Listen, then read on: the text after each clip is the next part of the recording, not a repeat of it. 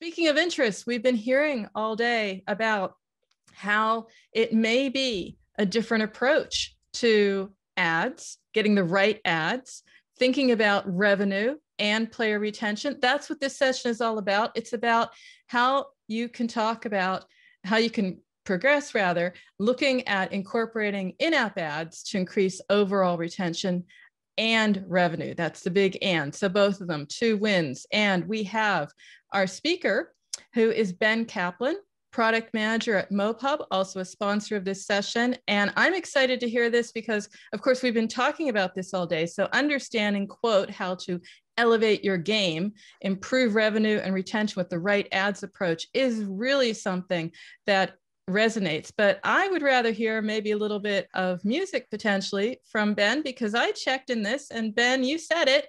You recorded and starred in a mock Justin Bieber music video rather for Sorry. So don't know how that happened, but that's a story for another day, another day. Panel, Peggy. I can't cover that now. No. I didn't want to go there. I just always want to show the human side of everything, but I'll let you go because this is an important panel. We've been talking about it.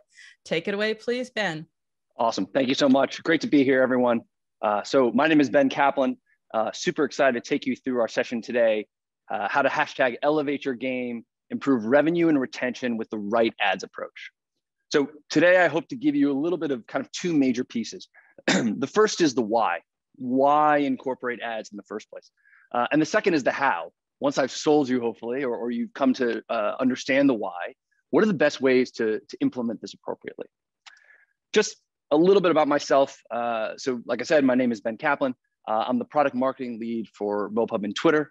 I've been at MoPub and Twitter for a little bit over 2 years now, but I actually spent about 12 years or so on the publisher side.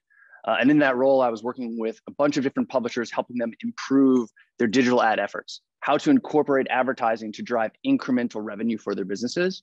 So it's been really great to kind of bring that publisher perspective over to Twitter and MoPub as we work with thousands of publishers and developers every single day. So with that said, let's get into it. So again, let's start with the why. Why incorporate ads? I think the knee-jerk reaction, probably from a lot of folks, is likely that as soon as players see ads, they're less likely to stay in the game, right? The concept of an impactful ad experience and engaging games, they're mutually exclusive, right? Well, actually, the data would suggest otherwise. The data would suggest that that's wrong. If you look at some great surveys and information that our friends at Facebook and VentureBeat put out last year, they conducted a number of surveys that showcase that ads actually augment overall revenues and improve player retention. Now, I'm sure everyone can expect here that ad game revenues have jumped, over years. But I think what's more impressive here, besides for the revenue increase, is that 65% of developers surveyed see in-app ads as actually complementary to in-app purchases. And a majority of them actually see in-app ads driving more in-app purchases. So not only are ads themselves incremental revenue, they're actually driving increased in-app purchase revenue. Now, the majority of developers surveyed also believe that in-app ads can improve player retention, and actually gamers play longer because of ads.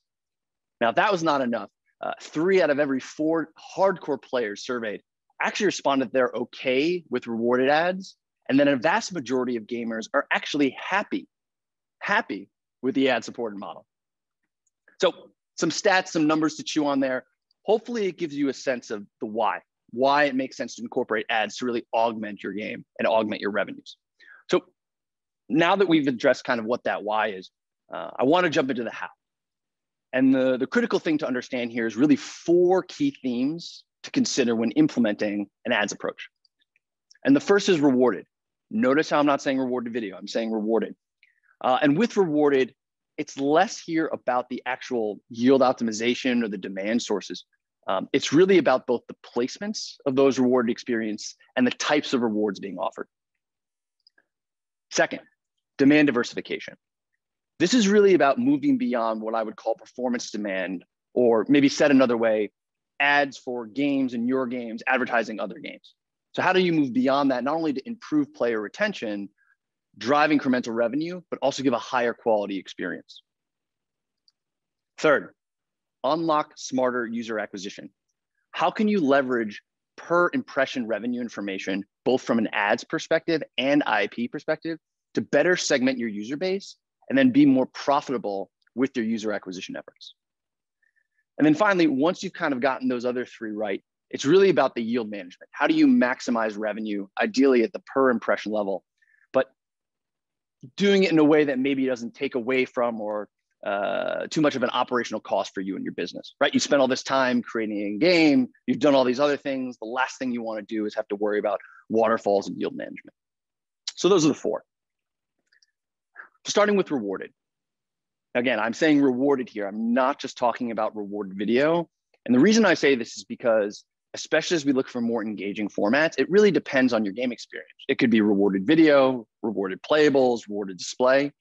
It doesn't necessarily have to solely be the video format. Now, in doing this, we have to consider both the placements and the types of rewards. And when it comes to placements, publishers have to be really, I want to say diligent, but really specific about where they're placing rewarded experiences. As no single app experience is the same.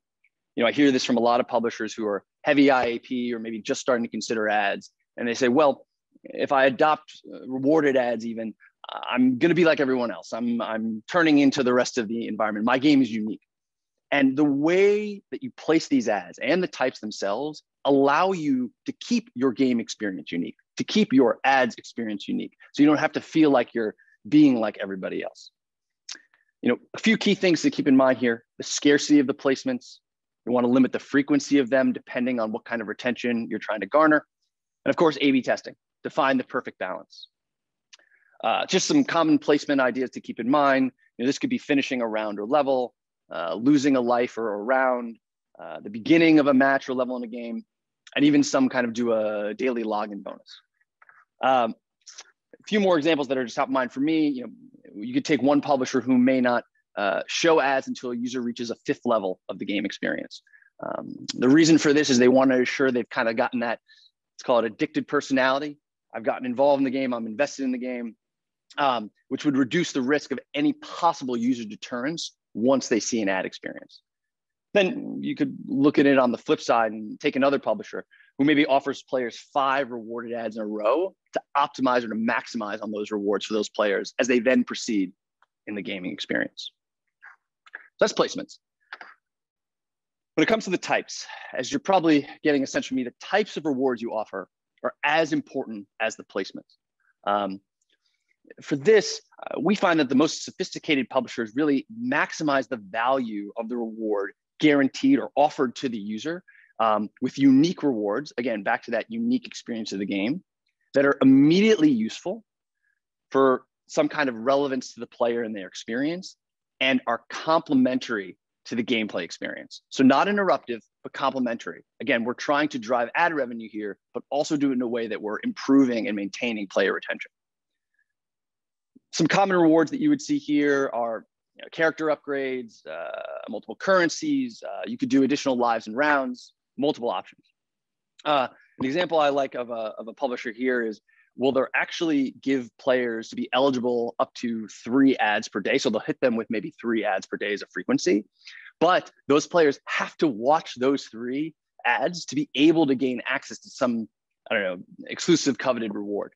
So I really like the mechanics there of, it's still a user opt-in, you're only showing that frequency of 3, but that reward is so specific and exclusive that users are actually incentivized to watch those ads in order to access that reward. So again, I'm riffing a little bit here, but as you can see, there's a lot of range, a lot of options. What it really is about, as I mentioned before, it's about finding the implementation, both from a placements and a rewards perspective, that is unique to your game and unique to your players. So now that we've implemented our reward experience, let's talk about demand diversification. And really where we see a lot of publishers go wrong is, hey, I want to maximize as much revenue as possible. But really they solely have what we would call performance demand. So this is ads for other games running in their game. And the problem with this, and I'm not saying there can't exist performance demand, but if you exclusively have performance demand or just ads for other games, is you're taking players out of that experience. right? If I see an impactful reward experience that's driving me to play a different game, I'm going to leave your game and play that game, right? So how do we alleviate that? How do we make sure that we're still maximizing revenue without sending our users someplace else? And the first way to do this is really about making sure you mix both performance demand, so those games or those direct response advertisers, with what we would call brand or omni-channel demand. So these are big name brands that are more about awareness campaigns, familiarity campaigns, and really delivering rich creative that keep users in the app experience. So by mixing up these different sources, you're not only going to get incremental demand because you weren't accessing maybe that brand or that omni-channel demand before, but also that creative is not constructed in a way to take the user outside. It's not constructed in a way for the user to leave and install another app or play another game. Right? You're keeping the user in your app experience. Again, we're trying to maximize ad revenue, but also improve and maintain player retention. So having that healthy mix is important. The second piece here is on quality. So on quality, I think the first thing to talk about is we talked about those brand advertisers, right? You see the Coca-Colas of the world here, the L'Oreals of the world here. You know, in order to get or receive a lot of those, what we would call Fortune 1000 advertisers, you want to make sure that you're running a quality inventory or have a quality experience. And oftentimes you want to make sure you're working with the right measurement partner or right partners and able to deliver that. So for example, the IAB's Open Measurement SDK is a great signal on viewability that those Fortune 1000 advertisers feel comfortable spending in your app. So as much as you would be receiving brand or omni-channel demand before, incorporating something like the Open Measurement SDK actually improves not only the brand demand you would receive, but the quality of those advertisers. The second piece on quality really pertains to your users, right? You really want to make sure that the players in your game are only seeing ads that have been scanned to ensure that they're, let's call it, of the right level to appear in your game, right? You don't want any sketchy experiences or experiences that might take away from the quality or the perception of what your game has. So you really want to make sure you also have partners involved that can help with that scanning. Further than that, you may want to have some customization in the types of ads that show. So for example, you want to make sure you have control so competitors don't appear. And you may want to segment certain ads that could come in at the app level, at the category level, maybe at the URL level, or maybe you even want to go down to a specific ad creative. Again, those kind of controls are going to make sure that as you're opening yourself up to more different demand sources, you're maintaining that quality ecosystem for your users. This is a fun one. Unlocking smarter user acquisition. So with ads and being able to understand the performance of ads, you can better understand the full value of your users. And what do I mean by full value, right? When you think about running user acquisition campaigns, you see this one on the right. You have the same CPI across campaigns. But as you run these campaigns, these users will translate to being potentially higher ad revenue predisposed or lower. They could be higher IAP disposed or lower. But being able to run ads help you understand, especially being able to measure at the per impression level, you have that per impression management, to understand, hey, this user is worth more to me than this user. This user is what we would call potentially an ad whale versus an IAP whale versus maybe a user who's not as high on either of those levels. But what's critical here is that, as you can see, you're making a higher CPM, again, same CPI across the board, but you're making a higher CPM from some of those users. Now that's critical because what that means is you actually can maintain the same level of profitability, but you can go back and increase that CPI in your user acquisition campaigns.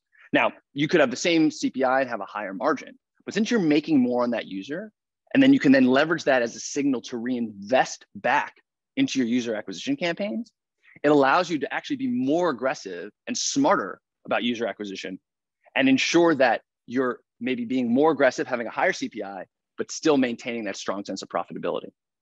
So having that kind of per impression understanding of ads and in-app purchase help you segment your users and say, hey, look, I want to serve an ads experience to this user. I want to serve an IAP experience to this user. Or you could say, look, this user hasn't shown enough retention or isn't addicted enough to the game yet. So I actually want to serve no monetization experience at all. This kind of per impression information is critical. And seeing it from the ads perspective is really going to give you a full scope on kind of what users you want to monetize at what levels.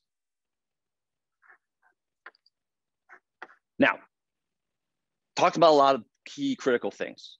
Talked about rewarded, talked about demand diversification. We talked about how adding ads and understanding from a per impression level can help with smarter UA. Now, once you've done those three things, the last but also a critical component is the yield optimization. And as I mentioned when I was breaking down kind of the four key themes, this is one where you want to be able, now that you've done all those other aspects, to maximize your yield, as we could say, as much as possible. But you want to do it in a way that it's not going to be a huge operational lift for you, right? You've got enough stuff going on, you're running your game, you're trying to get your core loops going, trying to increase that user retention. The last thing you want to worry about is managing different lines, different demand sources. What do I need to optimize today? So on and so forth. And a critical way to do this is through what we call the unified auction. So as most of you know, or I assume most of you know, in the yield optimization or in the programmatic demand space, or just in the demand space in general, there's a lot of different sources. They bid and buy in a lot of different ways. Some are CPM, some are CPA, some are CPI, et cetera, et cetera. Some of them, the way that they buy are different. Some are reserve pricing, some are in real time. You've got all these different demand sources competing in different ways. And what a unified auction does is it brings them all to the same playing field, has them all competing together in the same way on the same rate, which is a CPM, or cost per 1,000 impressions. And a way to activate the unified auction, one of the great ways to activate that unified auction, is through in-app bidding. And so for those who may be unfamiliar, what in-app bidding does is takes the historical, what we would call waterfall, where you've got different yield sources and you need to move them in different places, and it flattens it. And it has all demand sources competing in real time on a per impression level. So number one, you're going to maximize revenue, right? Because you're creating that per impression competition in real time, right? Everyone competing together. But second, what it's also going to do is it's one line, it's flattened. You don't have to worry about the operational headache of, oh, I need to work on this line and then work on that and then work on another one. So what you're going to get is the revenue benefits without the operational kind of drag on your business. Now, this is something that exciting that was introduced back in 2017. As we look in 2021, what's most exciting when I look at the industry is there's more partners than ever operating in this structure, operating in this unified auction, operating in in-app bidding. And why that's super exciting is this makes it easier. So I don't have to work as much in a hybrid approach. So I'm doing some bidding and then some waterfall here. And I think because of that adoption, we've actually seen more publishers both adopt bidding as a mechanism to yield management. But what they've also done is they've also seen so much more gross revenue transacted. We're talking 5, 6, 7x in both adoption and revenue transacted, even over the past 7, 8 months. Again, as more networks come on, as more partners see the value in bidding. The other piece I want to mention here, because the tool set's important, but I don't want to leave out the strategic aspect of it.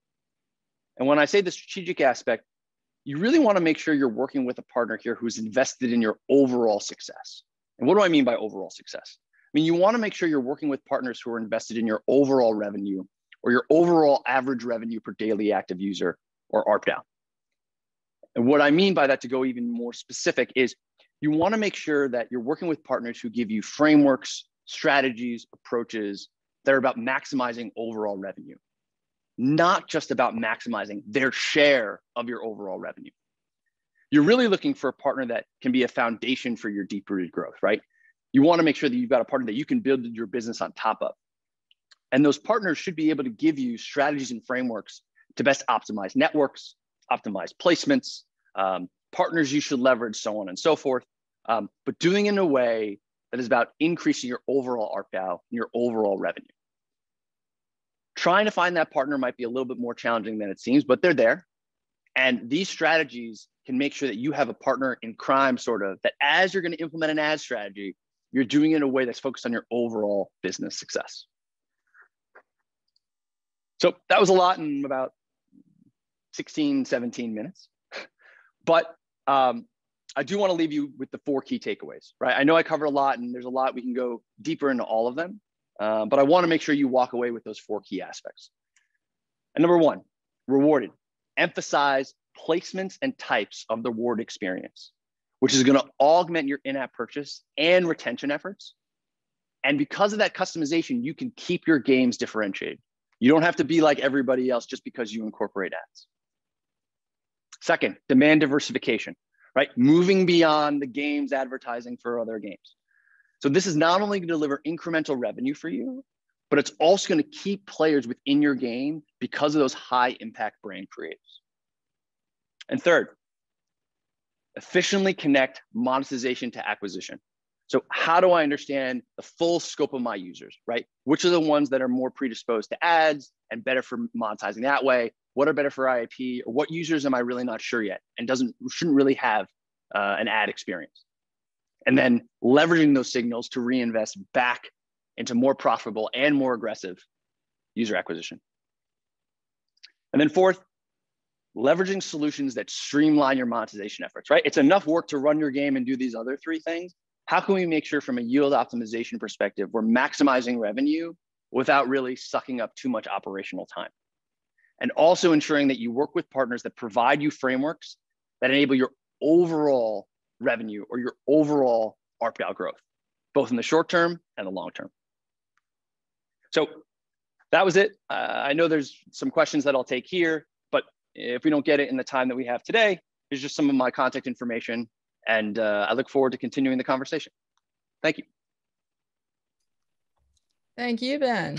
I'm a little bit late because I was tweeting your key takeaways. Love to hear that. Love to hear that. Because they were really good. That was a very solid presentation, particularly the emphasis on the reward and how that fits in there. And that's what we have some questions about, even I myself, yep. Because I think you nailed it. People are very excited. You know, we're seeing so many brands get into advertising and games, really understanding this. I mean, when you're reading articles in Adweek, right, around how to advertise in games, you know it has arrived. And that's one of our questions as well, because I think you piqued their interest. What are some of the top ad networks for brand ads?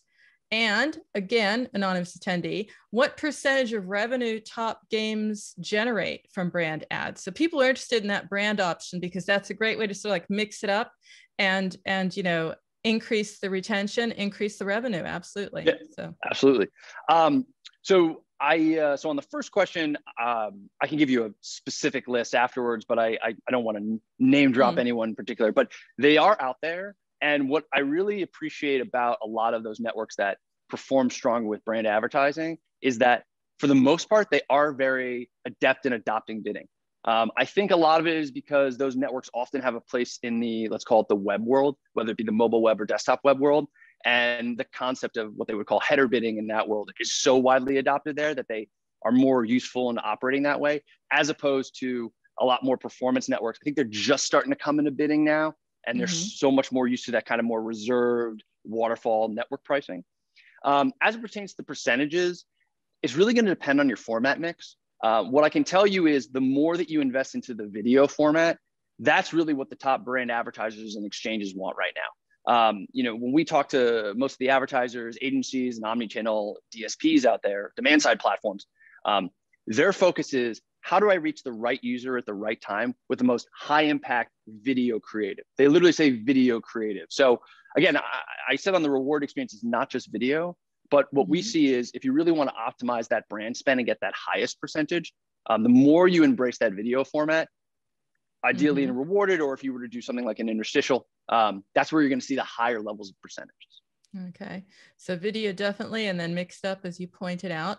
We have another question here, anonymous. What are common causes of low render rate?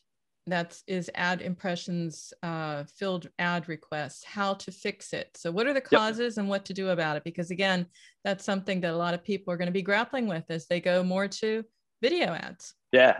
Absolutely. So there's three things that really jump out to me to improve that. I think number one is, again, the adoption of bidding is going to flatten that waterfall. So instead of me having to go for one level to look for a call, then another level, right? That's going to improve my latency, right? Or reduce my latency, so to speak. So that's going to help in terms of rendering. The second is making sure that when you're calling rewarded experiences, making sure that when's the appropriate time to do so. So for example, if you're going to call 3 experiences, does it make sense to call all 3 of those experiences on the app initialization?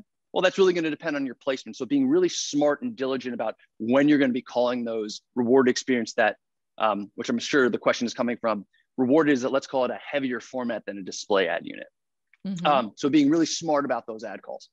The third piece, which I think a lot of publishers don't realize, is really examine what is being truly about ad being rendered versus being seen. And let me show you what I mean by that is, oftentimes a publisher, an ad may load. So there might be a load over a request, but there actually may not be an impression. Now, why is that? That's oftentimes because there might be a way that the publisher has structured their game that maybe the ad is being shown, but it's not in view of the user. So what's really important for publishers to look at is, I kind of like to call it, this is my opinion, I kind of like to call it true fill rate or true render rate, is to understand what are my ad loads over my requests, not what are my impressions over my requests, right? Because the ad being loaded means the ad's there. The impression is that someone may not have seen it. So if you happen to have a really high rate of ad loads over requests, and there's a delta between the loads and the impressions, that means there's an opportunity there for you to understand, hey, how am I structuring my game? Where am I calling those ads? And can I really make sure that when that ad is rendered or loaded, it's in front of the user? So kind of those three elements I'd keep in mind. That's a really helpful shortcut, the last one. I think that's really, really good. And it's helpful because I see that from our audience, they want to understand this. They want to get onto this and really get the most out of it. So we've got another question like that. You just these basic questions that help a lot. On the developer side, how can one understand if an ad impression is brand or performance? Yeah, that's a really, really good question. I thought so. I thought you'd think so. I really like that question. So there's a couple ways to look at this. I mean, you always want to start with the creative, right? The creative experience is going to tell you. You can often get an indication too from who the advertiser is, right? You can see that in the URL, or if the brand comes through. Again, I showed you a slew of advertisers, and I feel bad picking one or calling one out, but there's certain advertisers on that image that I showed you that are probably going to be more brand than they are going to be direct response, right? So I mentioned Coca-Cola and L'Oreal, probably going to be a little bit more brand than, let's say, some of the games I showcased on that screen, right? I think it's very, I don't want to say always assume, but I think you can be really confident assuming that ads for different app experiences are probably going to be more performance, going to be more direct response, right? Because they're trying to get that user to install their app or their game experience, as you would as a publisher when you're doing your user acquisition efforts. That's what your goal is. So again, you can tell by the creative, but you can also very much get a strong indication from the advertiser. Okay, people are coming to you. It's just like, just ask. Really seriously, just ask Ben. Here we go. Yeah. For indies, they've done this in sort of like hieroglyphics, so I'll do my best. For indies, I guess it's minimum DALs for testing, ARPDAL, ROAS, or 100% ad monetized games. Yeah, so the way I interpret that a little bit is, okay, if you're a little bit on the smaller side, what's the best way to test this and understand what's working, what's not? And again, if we don't have time to get to it today, we just tweet at me at Ben_Kaplan. We can continue the conversation. But I like to see at least 1,000 impressions a day just to start testing on some level. So a little bit less on DAU and a little bit more on just like the activity that you're having in your app experience. And you could say, well, that's basically all my traffic. How do I do that?